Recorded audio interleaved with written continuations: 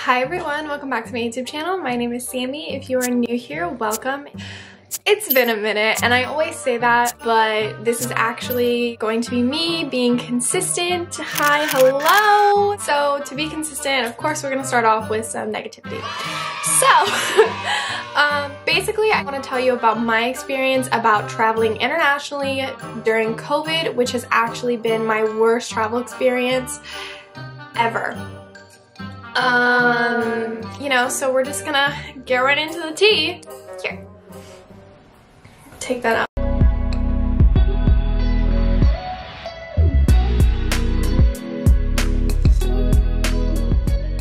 Basically, the goal for this trip was to go to Canada, me and my boyfriend, because that's where my boyfriend's family lives. And it was really important for the two of us to do this trip because he actually had not seen his dad for the entire time we were dating, and we've been together for a year and a half. And so this was a very important trip, not only for him, but for the two of us, and it was like a good milestone in our relationship to be able to travel together, to see his family for the first time. So it was a really important and sentimental trip in my opinion. The trip itself, it was very nice to be able to meet all of them, and I absolutely am very grateful to be able to do so. But we can talk about the actual travel experience. So I'm gonna get right into it. We currently live in Washington, so we were gonna fly out of Seattle. We wanted to try to take a direct flight from Seattle to Montreal, where our destination was. As far as like the airport, our actual destination is nowhere near the airport, and so we were trying to get everyone to fly in somewhat the same time, so then that way people could be picked up at the same time and there didn't have to be multiple trips to go get each individual. We didn't really get control over the timing, so we kind of based our flight off of that, just so that way everyone could do that. And I'm not like gonna say like it was bad or anything like that, it's just like that's why we were put on those specific flights. So we were taking a flight from Seattle to Montreal, but we couldn't get a direct flight, so we went from Seattle to Chicago to try to get from Chicago to Montreal. So basically our flight from Seattle to Chicago ended up being an hour delayed. We had an hour and a half layover from Chicago to Montreal. So we leave an hour later, it's absolutely out of our control, and we're sitting in the airplane for an hour. Part of a Christmas gift that my boyfriend got me was first class. And I guess I should have stated this before, but the timeline for this trip was Christmas. That's also a factor for sure traveling. That's something that should have been kept in mind, but it is what it is. It's okay. Back home, I'm safe, I'm healthy, except for the fact that my thumb is... I'll get there. So we have a delayed flight. It really sucks. We were sitting in our first class seats, you know, hoping to have a good experience, and you know, that just didn't happen. When we ended up getting to Chicago, we in fact did miss our flight to Montreal, and our flight actually ended up leaving early. If they had just waited 10-15 minutes, we would have made it. If we had left 10-15 minutes earlier, we absolutely would have made it. So me and my boyfriend were in Chicago. We missed our flight to Montreal. And if you don't know, with COVID guidelines and stuff, you have to have a negative COVID test and be vaccinated to enter Canada from anywhere. I don't know if they are taking international travel, but you are able to travel from the US to Canada and of course going back home. So in order to get into Canada at the time when we were traveling, you had to have a COVID test that was negative within 72 hours of traveling. Now, me and my boyfriend, we did not know all the details, and we really should have done our research, because then we probably would have had a better time traveling. Like I said, it just is what it is. You know, if we had done our due diligence and we had done the research, then we wouldn't have felt the need to blame workers at the airport for not knowing what's what. So we finally are able to find a representative who can help us with, you know, rescheduling our flight, get everything situated. But we had taken our COVID test on a Saturday and we were flying in on a Monday. And so 72 hours. We got our COVID test on Saturday, so we had Saturday, Sunday, and Monday. that was actually not the case, but that was the information we were leading with at the time. So our goal at this point was just to get into Canada before midnight on Monday to be able to go within the 72 hours. Otherwise, we would have to take another COVID test, which I'm not saying that that was an issue, but their COVID testing facility wasn't going to open until 8 a.m. the following day. If we were to get a flight out the following day, it probably would have been at like 7 or 6 a.m. Also keep in mind, like, we were trying to get into Montreal the same time as other family members also going into Canada. Like, so obviously that wasn't happening. So that definitely got messed up. So then we are talking to this representative. I would also like to preface, I'm not going to say any of the hotel names. I'm not going to say any of the airlines or anything like that, just because, yeah. So as we're talking to this representative, she, I realized, doesn't actually know a lot of the COVID international traveling laws, which is really unfortunate, just due to the fact that it was very pertinent for us to have that information and know that information. And yes, we will take fault that we did not do our due diligence and do the research that we felt we did need to do. So when our flight did get delayed and we actually ended up missing our flight, we were put on a flight for the following day. If you didn't know, the 72-hour mark, due to the fact that we didn't have a timestamp on our COVID test for that Saturday, it would have been valid for Sunday, Monday, and then that Tuesday. So if we had gotten in before midnight on that Tuesday, we would have been perfectly golden.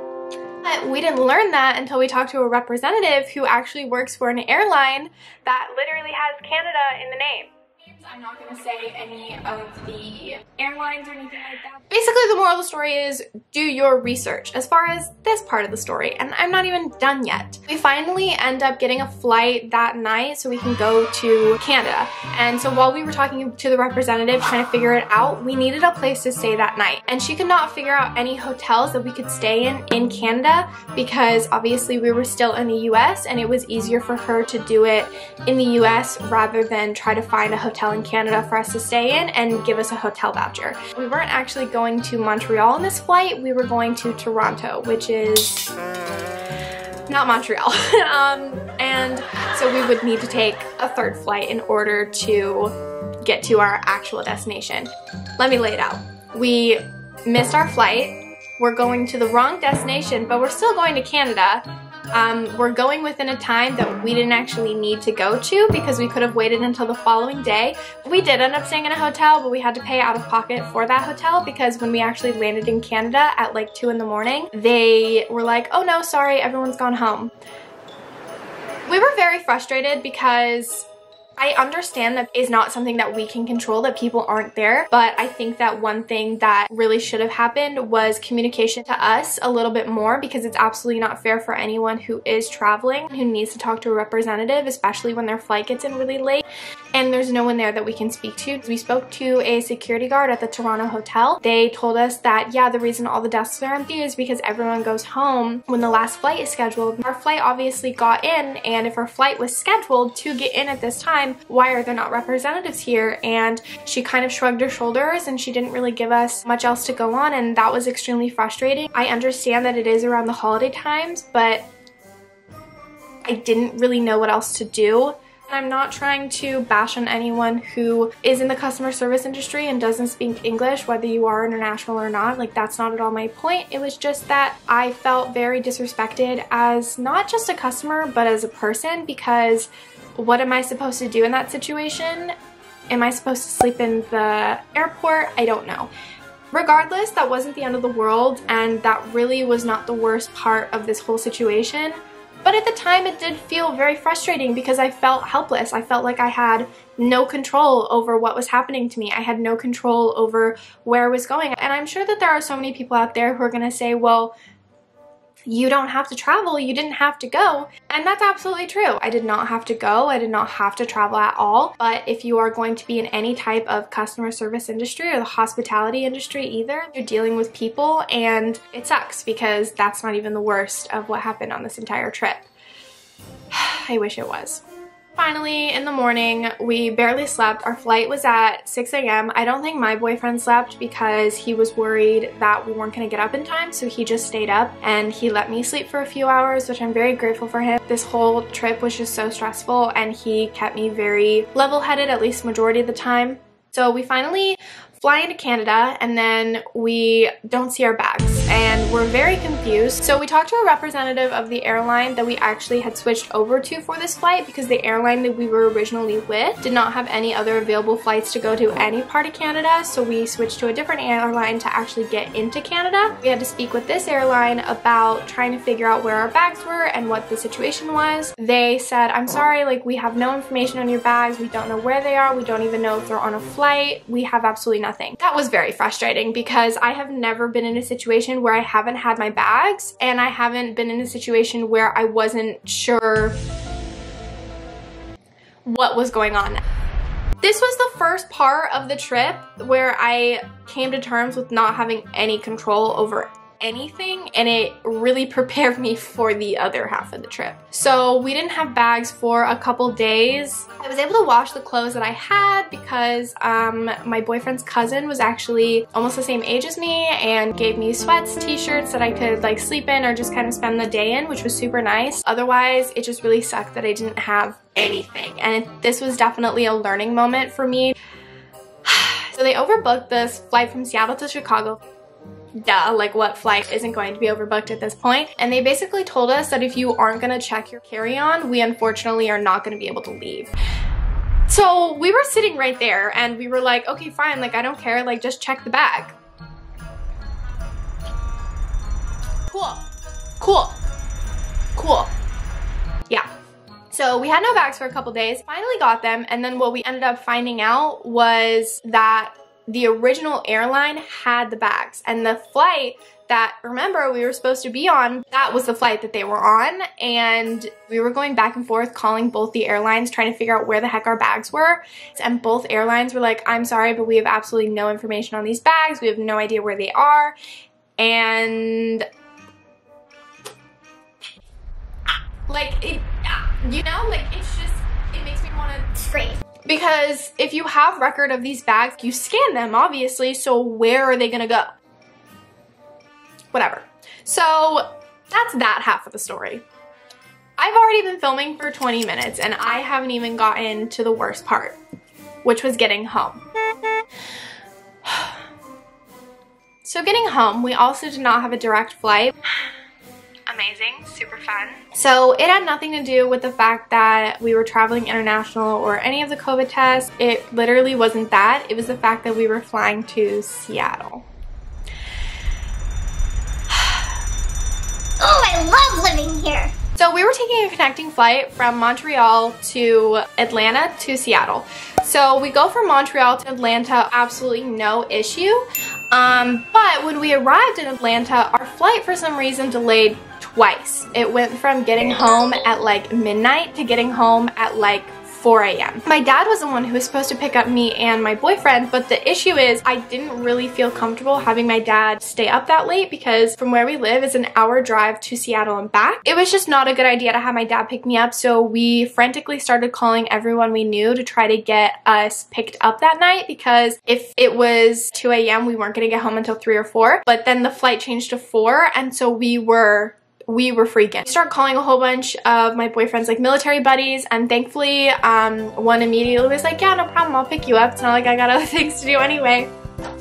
So yeah, that was actually super nice and we appreciated having that. And then after 2 delays, the flight canceled.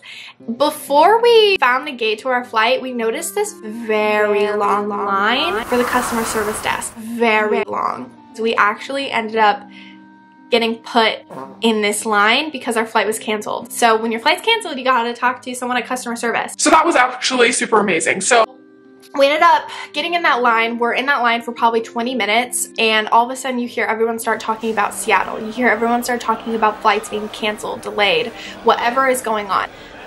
Me and my boyfriend were just in line. I had to call my mom, I had to call my stepdad, I had to call my dad, I had to call everyone that needed to know what was going on, because my mom was actually visiting my grandparents with my stepdad in Virginia, and I was supposed to pick them up the next day from the airport. So if my flight was canceled, I obviously needed to let them know what was going on. So we're in Atlanta in this very long line, and like I said, we start hearing everyone start talking about Seattle.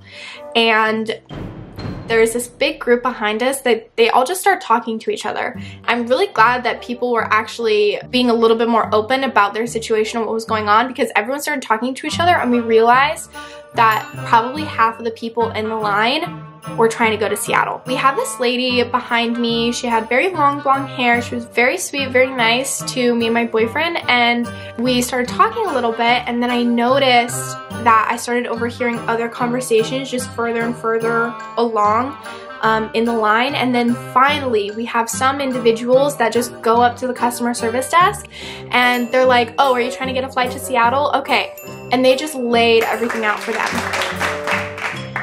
Seattle had absolutely no staff at the airport. I don't know if it was due to the weather. I don't know if it was due to Omicron. I don't know if it was due to the fact that individuals who were not vaccinated were getting fired from their jobs. There's so many things that I have absolutely no idea what was going on. All I knew was that I wanted to go home.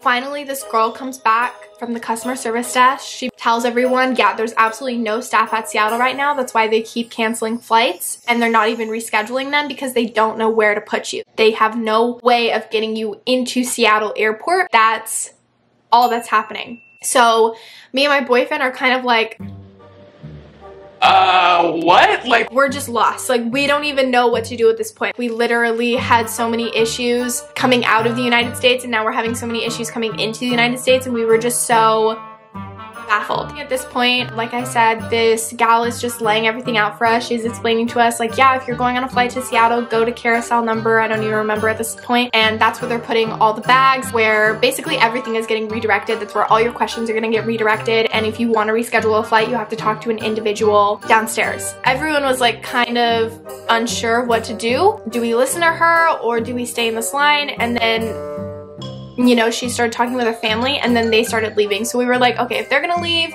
you know, and they are trusting what they said at this point, literally you can watch like all of the line that knew about Seattle. We left. We went downstairs and we went to baggage claim. It was a horde of people. Like, this is COVID. Like, it was like being at a concert a foot apart from everyone. Everyone was packed into this one carousel. Everyone keeps asking everyone, oh, have you seen your bag? Have you seen your bag? I'm talking to everyone and I'm like, no, I haven't seen my bag at all. I have no idea where it is. My boyfriend, he brought his military sea bag. It's a Navy issued green bag. So it's very hard to miss. And we see a couple others like it, but some of them are Army, some of them are different. Like, they have different styles. They look different. I blurt that out and there was a gal who was there and she was like, oh yeah, I'm actually in the Navy too and I'm getting deployed tomorrow. And she needed to get back to Seattle. So I started talking to other people and I started trying to figure out, like, you know, what is going on, and I kind of blurred out, they said we have to get our bags first before we can reschedule a flight, and this guy overheard me and he was like, I've been waiting for my bag for 2 hours, so I would just go reschedule your flight now. And I was like, what? Like, I was just very confused because there's no way he was there for 2 hours. And while we're kind of having this conversation trying to figure out what's going on, this lady comes up to me and my boyfriend and she's like, hey, do you guys know what's going on? Like, I'm just trying to get my bag. And I was like, well, are you trying to get to Seattle? And she was like, no, like, I live here, like, I'm just trying to get my bag. And I was like, oh. So basically all the flights to Seattle got canceled and they redirected all the bags to this one carousel. Like, she was like, oh. She wasn't even mad, she wasn't upset, she was just like, oh, because she didn't realize that all these people that were here weren't even trying to go home in Atlanta. They were trying to get home to Seattle. She was just so baffled, she didn't even know what to say after. Anyway, me and my boyfriend, we kind of decide, you know, like, you go get us checked in and I'll get the bags. So I was like, okay, I'm gonna go get us checked in so we can get a flight to Seattle. Really glad that I did that because so many people probably saw me just doing my little jog. I was one of the first people to get in line. When I tell you there were so many people in line, an agent had to come over and be like, are you trying to get a flight to Seattle? You weren't even allowed to get into the line unless it was a flight in regards to Seattle. If you needed a customer service question, you had to go to a completely different part of the airport in order to get that question answered. And that sucked because there were people that were starting to come in for red-eye flights. This is like midnight, 1 a.m. that all of this is happening. I finally am able to talk to the representative. My boyfriend comes with the bags and I was really glad because bags. I wasn't trying to get yelled at for not having bags first before trying to reschedule my flight. If you didn't know, basically Seattle had the world record for cancellations, delays. Every airline was so overwhelmed and stressed with Seattle that no flights were going to be able to get in or out. We were trying to get home the 26th of December. This lady looked me in the eyes and said, we don't have any flights until December 31st. And I looked at her and I said, absolutely not. No way. You don't have a flight for 5 days. 5 days. You don't have a flight for 5 days. And I got a little upset. I'm not gonna lie, it was very frustrating to hear that there was no flight into Seattle until December 31st. And I said that statement kind of loud, and I really shouldn't have, because everyone that was behind me that was in this very, very long line heard it. All of a sudden, you can just hear so many people just getting frustrated. Because I was one of the first people in line, I basically outed to everyone, like, yeah, there's no flights out until December 31st. Like, you all should be very aware. You need to talk to your family. You need to talk to your job. You're gonna be stuck in Atlanta for the next 5 days. I don't know anyone from Atlanta. I don't know anyone who's actually in Georgia. I vented a little bit on my social media about like what was happening, like on Snapchat, Instagram. Like, I was frustrated because I get that things happen, but I really didn't know what to do. So I had an idea, and I was like, okay, I have grandparents who are in DC. That's where my mom and my stepdad are at right now. My mom and my stepdad have a flight to Seattle. So if they can't get to Seattle tomorrow, then at least I'll be there with them. It was also a great opportunity for my boyfriend to meet my grandparents because he still hadn't met them either. I talked to this representative and I was like, honestly, I don't even care about Seattle. Can I get to DC? They said, unfortunately, no, we can't get you over to DC, like, no matter what. And I was like, there's nothing you can do. And she was like, no, because it would change the itinerary of where you were trying to go, and that was to Seattle. And I'm like, okay, but that doesn't make any sense. Like, I just can't get to DC. It was like, no, you'd have to pay out of pocket to do that. And I was like, okay, no, I shouldn't have to pay out of pocket, because if I'm not even going to Seattle, why can't I go to DC? If we were in Atlanta for 5 days, we have to pay out of pocket for food or any other amenities. And I just wanted to get to DC because I know that my grandparents were gonna make sure that me and my boyfriend were taken care of. We wouldn't have to pay for food. We could all just have a good opportunity to be together and just not freak out. And honestly, I'm getting a little emotional because this trip was really hard. I know so many people are probably gonna be like, well, you didn't have to go, you didn't have to fly. I understand that, and that's why I've decided not to travel until COVID is over, because I think that COVID definitely had a very large impact on what happened with Seattle, but I just can't even imagine anyone else experiencing this, because I'm so thankful that I have the family that I have and that everyone is so supportive. But if someone who isn't as financially stable or whatever took this trip, they probably would not have been able to do it. I'm talking to this representative, and she is telling me that, you know, she can't get us a flight to DC and that we just have to get a flight to Seattle. So she gives us a hotel voucher for the night, and I said, oh, do we not get a hotel voucher for 5 days? And she was like, nope, you have to come back every single day to get a voucher. There were so many people that were stuck in Atlanta that needed to go to Seattle at this point. So hotels were gonna be filled up quickly. And I have a feeling it's why we got placed at this specific hotel.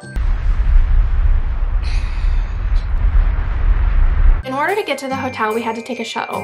There were at least 100 people waiting for this specific shuttle. That's like not even a school bus, where there's lots of seats available. It's like if you ever went to church, they had those buses that would help like the elderly or kids or whatever go to their parking spots. Like, it was a bus that was very small. So you have 100 people that need to get to all these different hotels.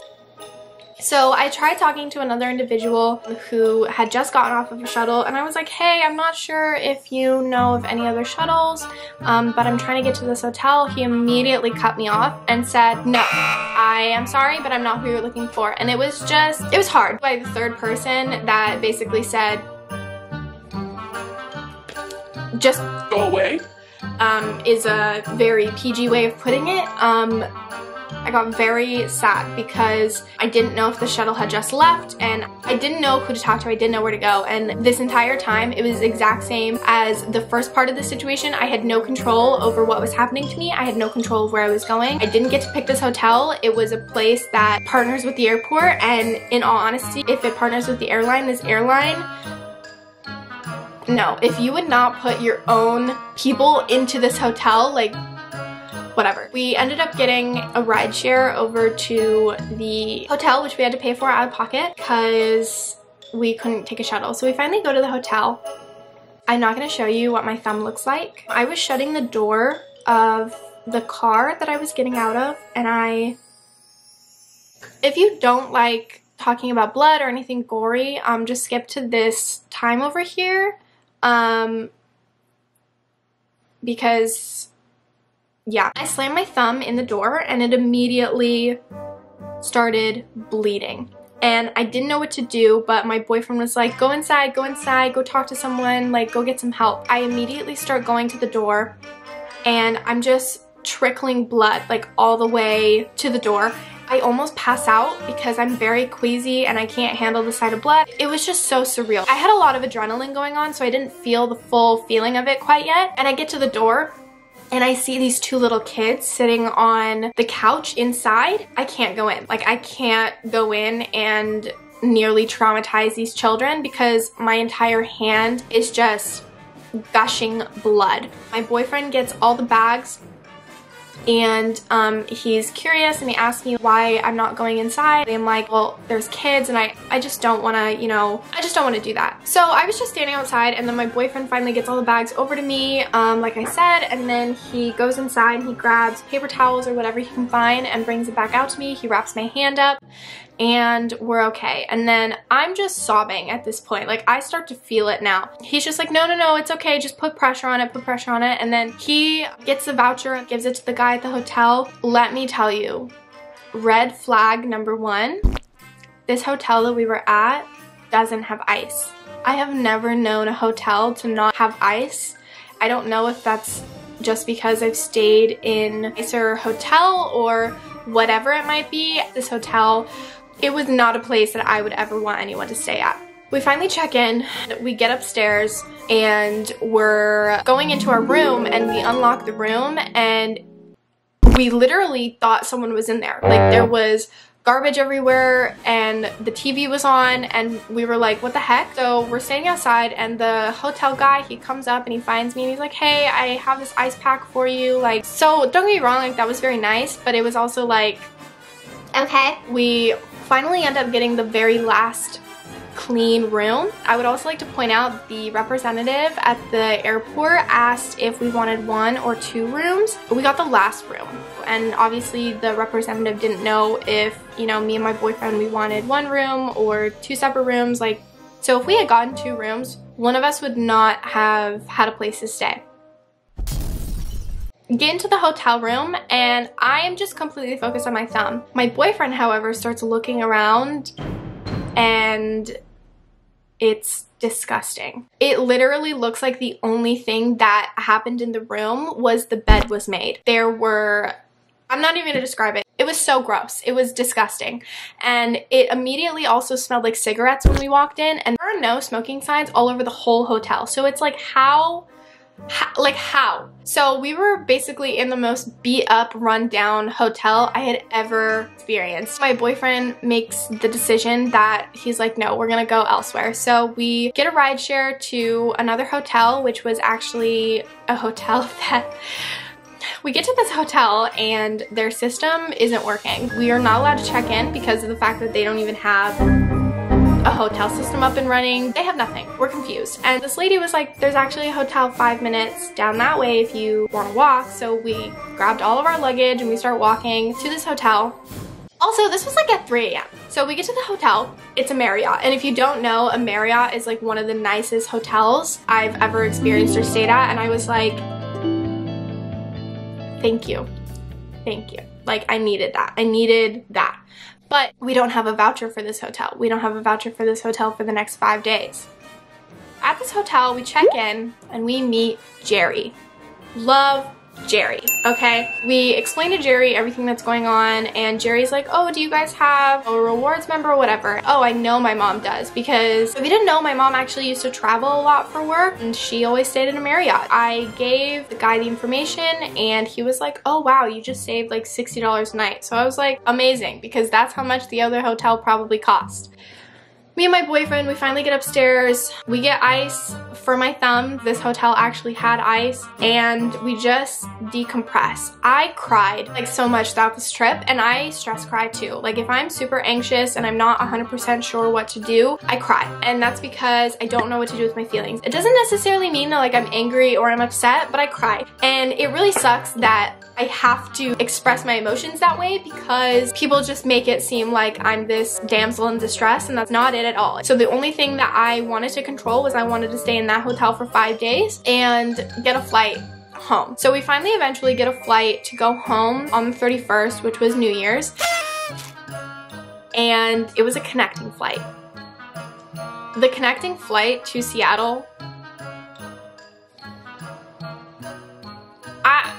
I just don't have words at this point. It's the day we're supposed to leave. We're supposed to fly from Atlanta to Portland to then eventually go up to Seattle. I wake up in the morning to see our flight to Portland was canceled 3 times and rescheduled 3 times. For like 4 days later, by the way. You're telling me I had to stay in Atlanta for 5 days, and then I get to fly to Portland for 4 more days. And then eventually go home?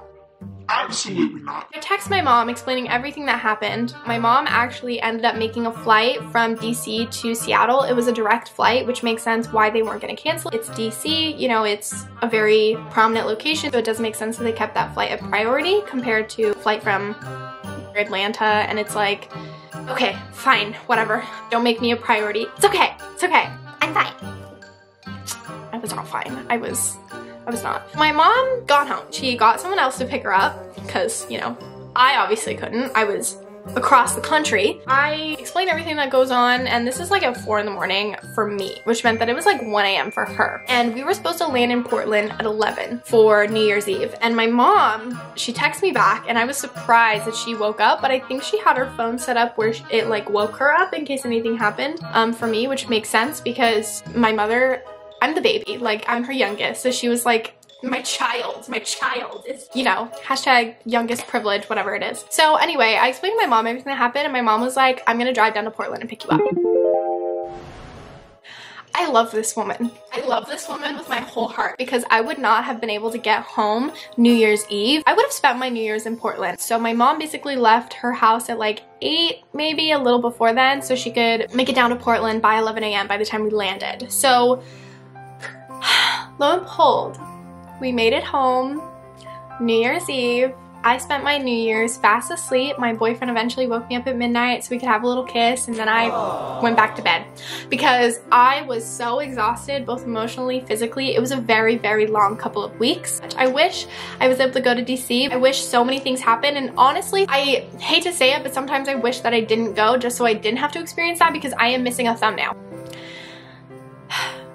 And in the entirety of this, the only compensation I received was for the flight from Portland to Seattle that I didn't end up taking. So we got maybe a couple $100, probably spent $1,000 altogether for food, the hotel. I'm very grateful that I am financially stable. My parents were also, they helped out a little bit too, and that was very nice, and I appreciated everything that they did. But if someone else was in my situation that doesn't necessarily have the finances, like for example, my boyfriend does not have the finances for that, it sucks. My boyfriend works a government job, and he is doing his best to rank up. I'm actually very excited. I have so much that I could talk to you guys about within like our relationship and his job and like all that stuff, but honestly this video is gonna be so freaking long. I'm just gonna let you know that I understand sometimes you just shouldn't travel, but then I also understand that I was just trying to meet my boyfriend's family, and I did, and then I just wanted to go home. and I eventually did. If you like this story time, let me know. If you have anything that happened similarly to you, or you were one of those that also got stuck in the whole Seattle epidemic, let me know too, because I want to hear your experience, because I was right there with you. It's actually so funny because my boyfriend, obviously he wasn't going to be able to make it to work when he was supposed to go to work. He was messaging his boss and he was like, yeah, so I can't come to work. And then his boss was like, oh, okay, well, I get that. Can you send me like a record of like what's happening? His boss like still was waiting for confirmation that his flight got canceled, just so then that way he wasn't like lying. Like obviously he wasn't, but for their protocols and stuff. So he sent over the confirmation that it was canceled, delayed, we won't get a flight until, you know, whatever date. Next day, my boyfriend, he literally Googled Seattle cancellations and it was world record. And then he also told his boss, like, Hey, you should just look up Seattle cancellations. And his boss was like, oh. Like, oh, you're not coming to work in the next 5 days. It was a very surreal situation to think that like if one thing happened, so many things are just disrupted. That's what our society is like. So yeah, anyway, this is me, loud and proud, being consistent. I'm gonna post on YouTube every single week on Fridays. Okay, I'm tired. I haven't thought about that in 2 months. February 17th that I'm filming this and talking about it. And that's why maybe some things are kind of out of place, and I'm sorry about that, but okay. I love you. I'm stressed. Goodbye.